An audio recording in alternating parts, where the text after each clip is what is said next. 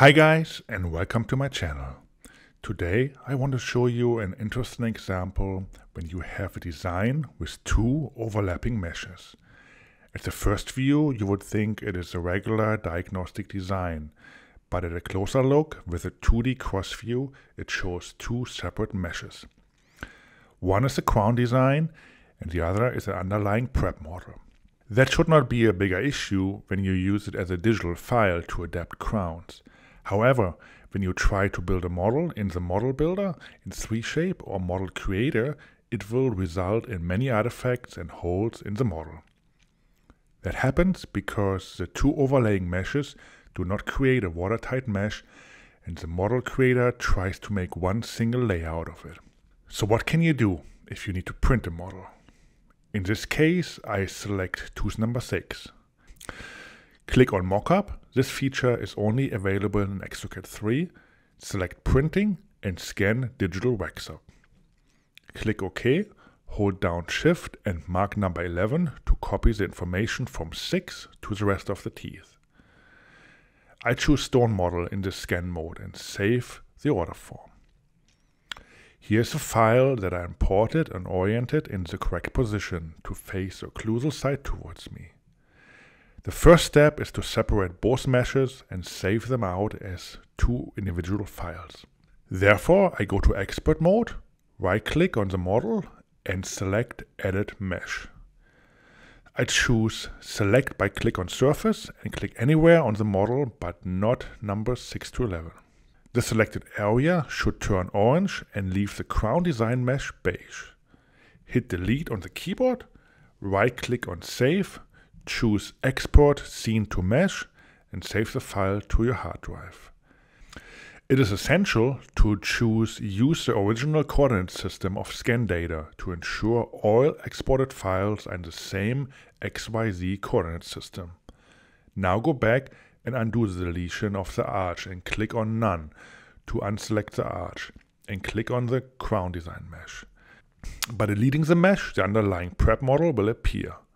Now we can fix holes, clean up the model, remove areas of the model and save it as a prep model to be able to use it for future designs. By separating the two meshes, you can now decide if you like to reuse the designed mesh or redesign it entirely. Again, it's important to save the model in the same XYZ coordinate system when you extract or export anything. Click OK to get out of the Edit Mesh mode and select Add Remove Mesh under Tools. In this mode, you can add any additional meshes you like, but for this example I'm choosing Wax Up Scan because I'm not designing or adapting to any design and just need to import the extracted crown design as a separate layer onto the prep model. Because the prep model and crown design were saved in the same XYZ coordinate system, I select Yes, because the mesh is stored in relation to the original scan data, so that the Wax Up scan is precisely positioned over the prep model. If you like, you can switch to Wizard mode to guide you through the following steps, or make changes to the Wax Up scan. Sometimes minor changes are needed when you want to adjust the overall appearance of the smile design. In this case, I do not change anything and don't cut to the pontics or the proximal contacts. The virtual Wax Up bottom calculation can take some time, depending on your computer speed. Usually, it only takes a couple of seconds to complete the calculation. Change to Design Model on the final screen and not on I'm done, because that will exit you to the order form screen. The model type Digital Wax Up Model should be pre-selected for you in the Design Model Type selection, and you need to change it if you see anything else. Orientate the arch to the model plate and click Next. The next screen might be confusing and you are tempted to click on the model design, but that will lead you to the same orientation mode as before.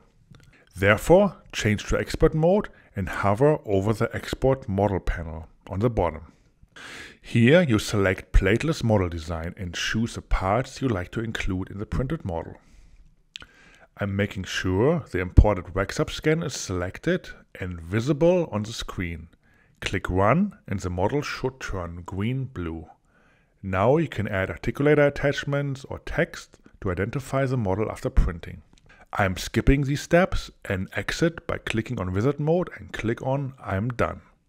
I'm looking for the new model STL in the order form by opening the design folder and opening the file in the 3D viewer in 3Shape. The 3D cross-section reveals a one-piece, no holes and a watertight model that can be easily printed on every 3D printer. I hope you liked this short video, and if it was helpful, please subscribe to this channel and hit the notification bell for all future videos. Thank you for watching.